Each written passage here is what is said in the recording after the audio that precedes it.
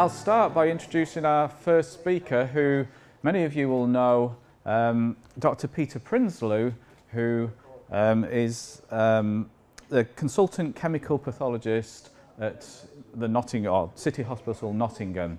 So Nottingham, we're very happy to host the Awareness Day today. Nottingham, again, as many of you will be aware, has Paget's Association Centre of Excellence, and unusually that reflects both the quality and of our clinical care service here in Nottingham that Peter heads up, and also the basic research that we perform here in Nottingham into disease mechanisms in Paget's disease. And so you'll hear in this session about both of these. Thank you for the invite to come and speak here. It's notable that I always get the afternoon slumber slot when the food sort of starts making the way to the brain and people start getting nice and snoozy. So those of you who fall over, just let them lie and don't interfere with anybody sleeping. So I'll talk about making some sense of treatment, because we've had some guidelines published on how to treat Paget's disease, and we'll try our best to make some sense of how to treat Paget's disease. And I've started with an X-ray of Paget's disease, and we see I hope you can see it in the back, but this is a Pagetic tibia, and there's a small little insufficiency fracture. And this is sometimes how we see patients present, with pain over the tibia, with little lesions, sometimes fractures. And the difficulty is then to decide how to treat it. And we don't have very clear guidelines. We've had some guidelines from the Endocrine Society and also from the Paget's Association. But when it comes to evidence, and lots of guidelines are evidence-based, the Paget's Association guidelines is evidence-based, it doesn't quite clearly give us an indication of how to treat. And I've quickly sort of tallied up the years of experience in the room, and there's centuries of experience of Paget's disease from patients and of medics in the room and scientists, but we've not been able to put that into practice due to the fact that we don't have enough evidence. And I'm going to try and make some sense with treatment, and I'll start with some quotes from, he's not the Paget's Association spokesperson, but there was a well-known president that had a quote something like that says, "We know what we know, and we know what we don't know, but we don't know what we may not know."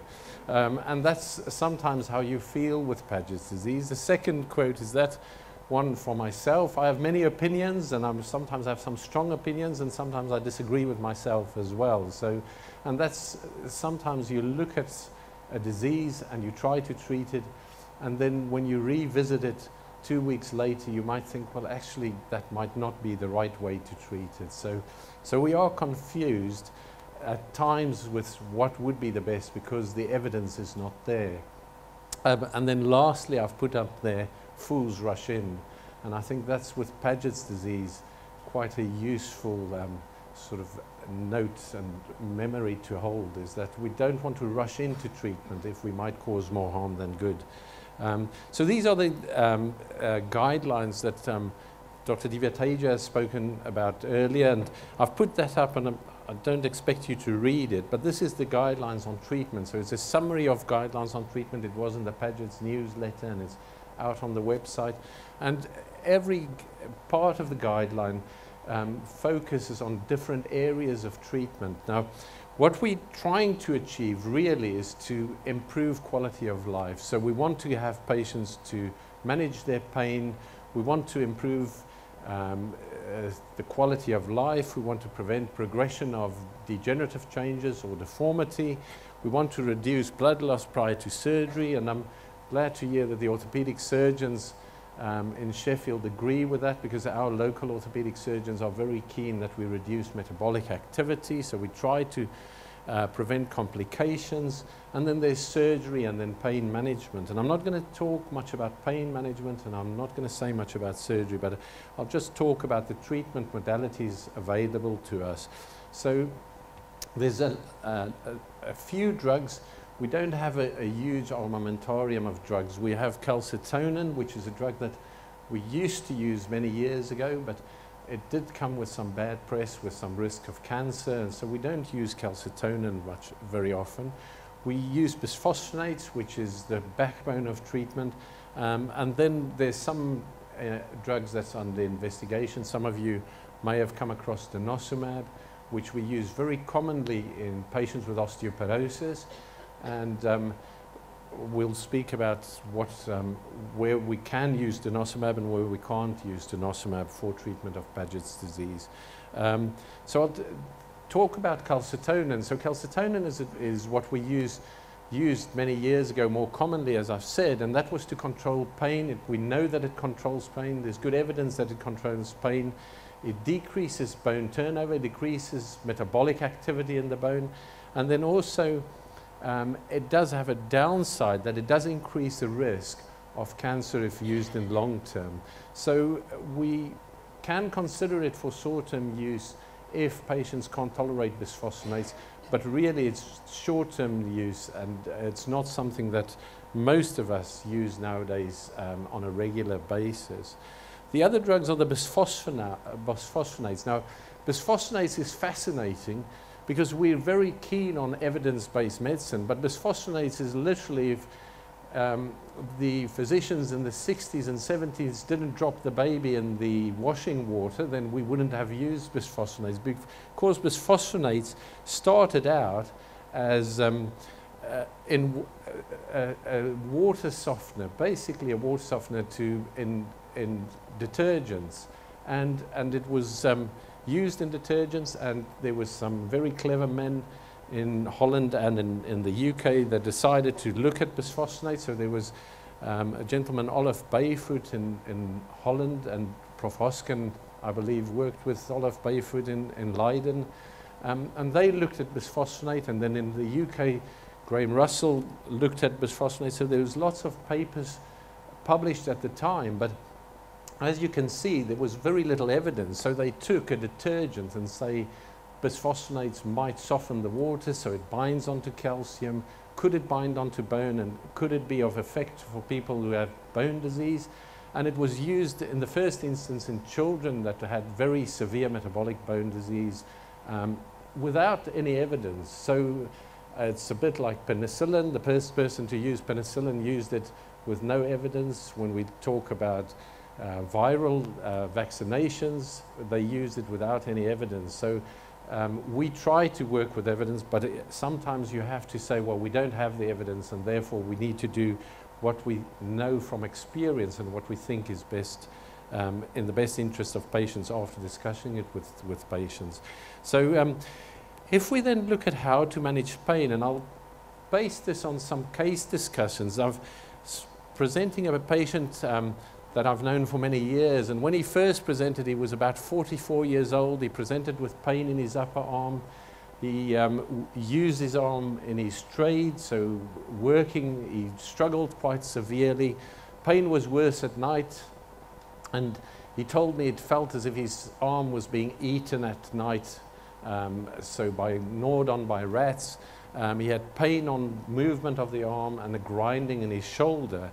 And he said he'd been to physiotherapy without improvement, didn't have any x-ray or investigations, and he was referred to us because he had an x-ray done. He didn't have any biochemistry done, but that was his x-ray. So the x-ray showed that he had severe Paget's disease of the humerus, and Paget's disease causes swelling and expansion of the bone, so the humerus was much thicker. If you examined him, you could feel that the humerus was much bigger on the affected side. And he also complained of a bit of back pain, so we did an x-ray of his spine, and it showed that there was one of the vertebrae on the spine showed some enlargement and some swelling of the bone or enlargement of the tissue. When we did a bone scan, it showed that he had quite severe activity, and this is the quantitative bone scan, so we measure the activity. And we send patients for these scans. If they glow in the dark when they come out of the scanner, then we know that there's Paget's disease. And you could see there's clearly activity there.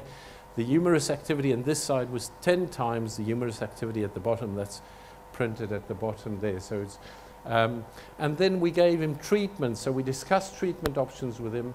At the time, We used intravenous pomidronate, was one of the drugs that was more commonly used. It was, so we had a dose of intravenous pomidronate at the time, and it responded really well. So you could see the activity decreased to 2.3 to 1, and he was pain-free. So he was virtually pain-free after one dose of pomidronate.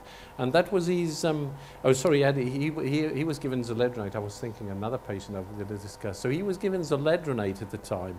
We just started using zoledronate. And his alkaline phosphatase, so the blood test, showed very good activity for this gentleman. And he did very well on that treatment.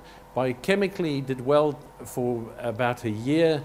And then after that time, he came and he complained of further pain, but then on further investigation, his biochemistry stayed stable, but then it was the deformity. So then the pain was in his shoulder. So I think it's important where we need to distinguish between pain of the joint, where the Paget's disease, because it caused expansion of the bone, caused him to develop pain in the shoulder, or whether it's Paget's disease that's in the bone that caused the pain. And that's where we don't have adequate evidence with regards to that.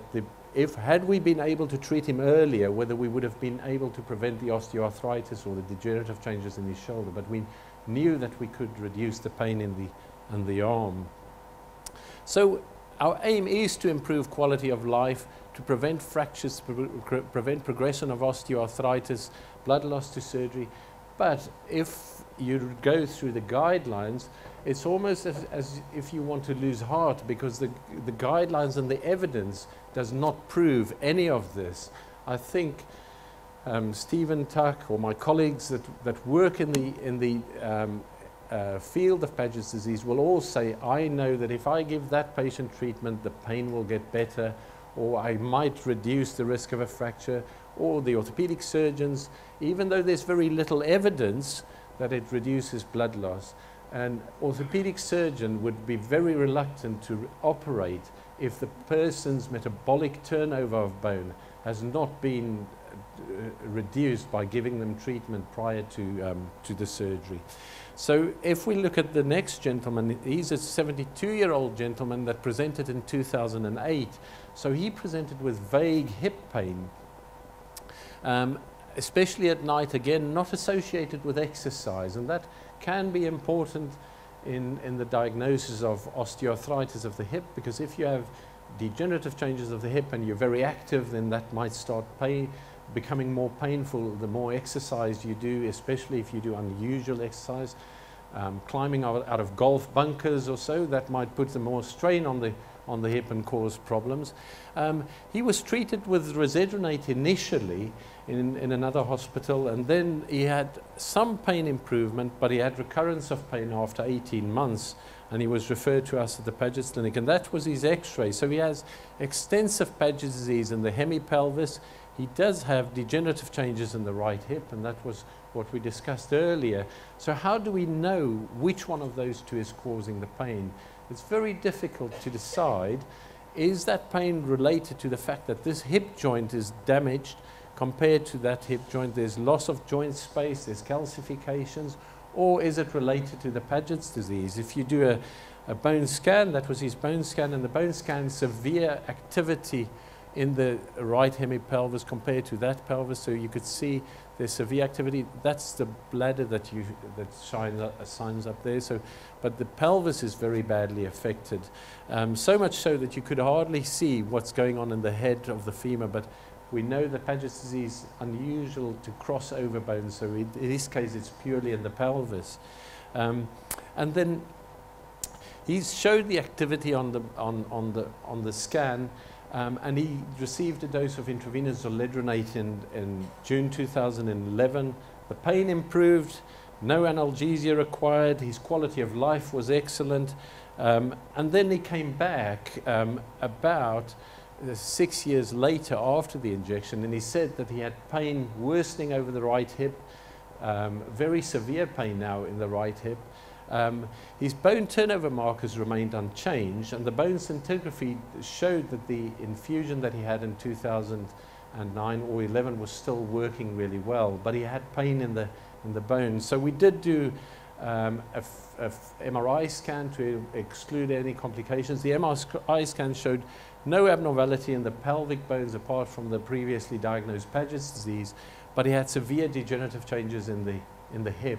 So his pain was coming from the hip, and he had a hip replacement, and actually I saw him earlier this year and he was still telling me that everything is perfect. And if you look at his bone markers remained very stable. There was a little bit of a glitch in bone markers around the time of the hip replacement, which is normal because if you have a hip replacement, usually if you recover afterwards, you get a slight increase immediately after.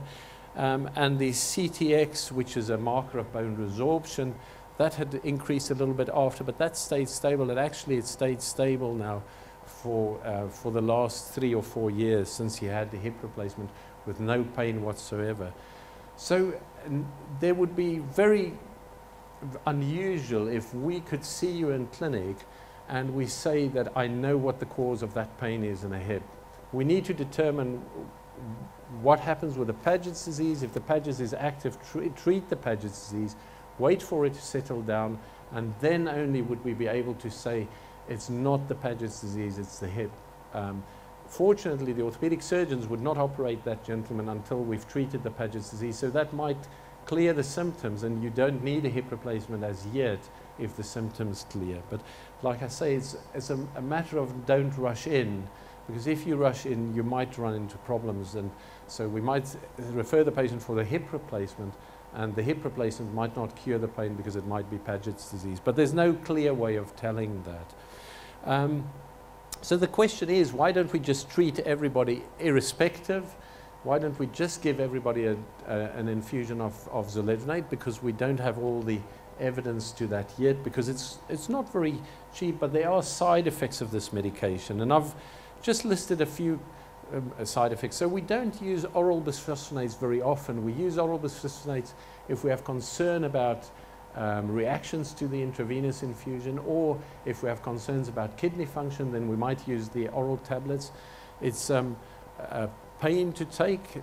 I'm sure some of you have taken the tablets in the past. It's not very pleasant to take. You have to take it on an empty stomach with a large cup of water, sit upright for at least half an hour after the tablet. You can't get back in bed. You could go and do some gardening, but if you decide to take it with a coffee or a latte, then it doesn't work at all.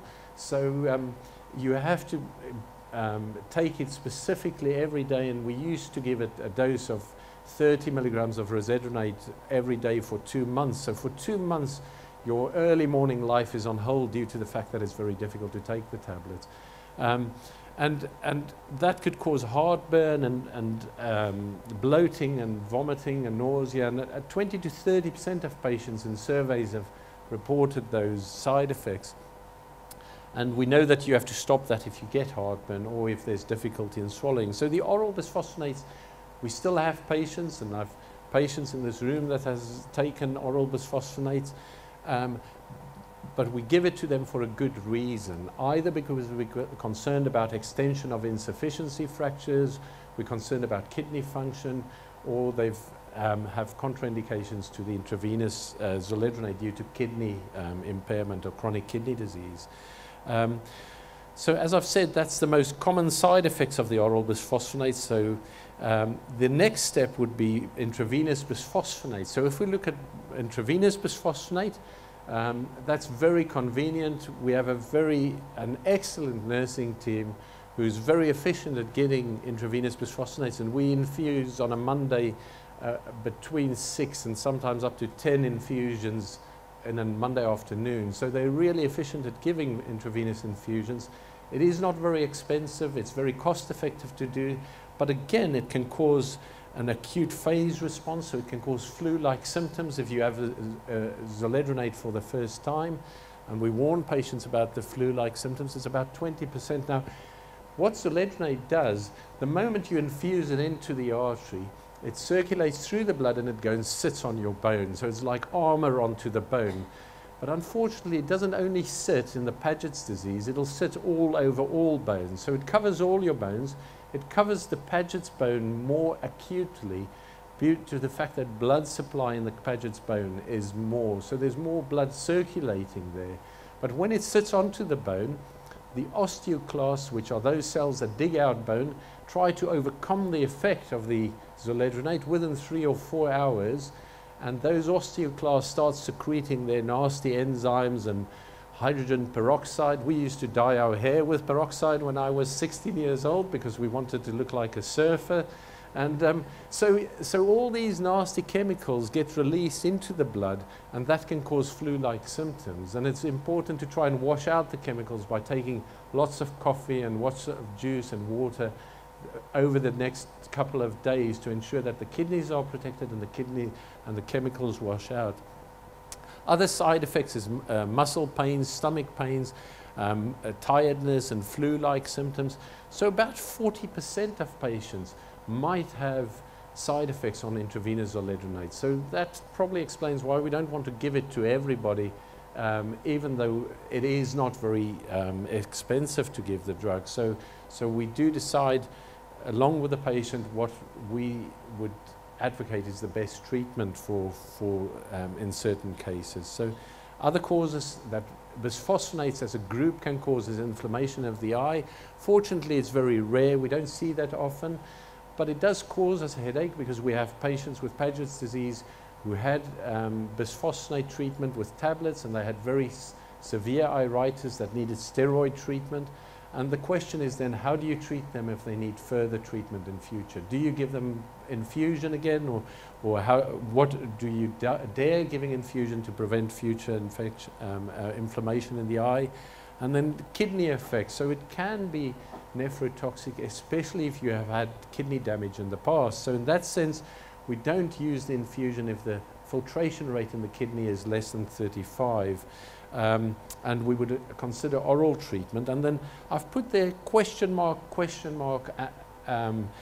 denosumab anecdotally. Now, there is a lot of cases from colleagues in the Paget's Association that has used denosumab, but we can't advocate it because we don't have any evidence for denosumab. Now, denosumab is a drug that we use for osteoporosis treatment, and it would work for Paget's disease, but it is not, as far as we can understand, it doesn't have longevity when you treat Paget's disease. And other side effects of the bisphosphonates is then hypocalcemia. It can cause some palpitations and arrhythmias. And then the most scary side effects that those of you who's received bisphosphonates may come across is bisphosphonate-associated osteonecrosis of the jaw and atypical fractures, where you have fractures in unusual areas, so in the shaft of the femur rather than in the hip, those sort of things. Fortunately, both of those are exceedingly rare. Bisphosphonate-associated osteonecrosis of the jaw is where a teeth is extracted and it doesn't heal very rapidly. It's been described more in oncology patients, still very rare, but oncology patients are more likely to suffer it.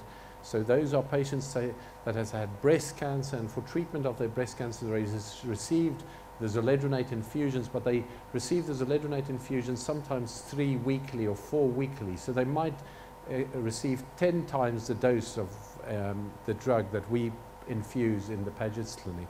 But it is something to be aware of, and that we do advise patients with good dental hygiene, and also if they have pain, to contact us. So if they have pain of the femur with regards to atypical fractures, to contact us so that we can exclude that. I'm going to mention denosumab, and I don't want you to go back to your local clinics and say, could we have denosumab, please, because it's not licensed for Paget's disease, and there's no hard evidence for the use of denosumab. There are some studies that is being done on the use of denosumab in Paget's disease. I have to put my hands up and say I have one patient who's received denosumab in Paget's disease, but unfortunate or fortunate, the patient did have osteoporosis as well. She had severe renal impairment. I could only give a treatment for the osteoporosis by treating the osteoporosis with denosumab, and a Paget's disease has responded really well to the denosumab. So it's not licensed for use in denosumab, but she was fortunate in that she had severe osteoporosis along with Paget's disease. She had other disease where she needed steroids at high dose in the past, and that caused osteoporosis. So it was almost like buy one, get one free in her case. And so she was very fortunate.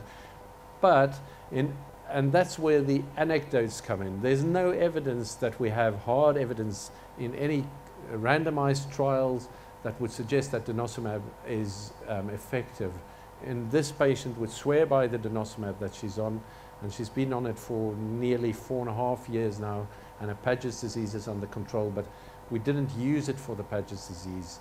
It was almost that when we knew that she had osteoporosis, I breathed a sigh of relief and said, now I can give her some denosumab injections. But it's still, the jury is out on denosumab. So what does the future hold for us? How do we manage patients in the future? Do we get improved bisphosphonates? Do we really need improved bisphosphonates?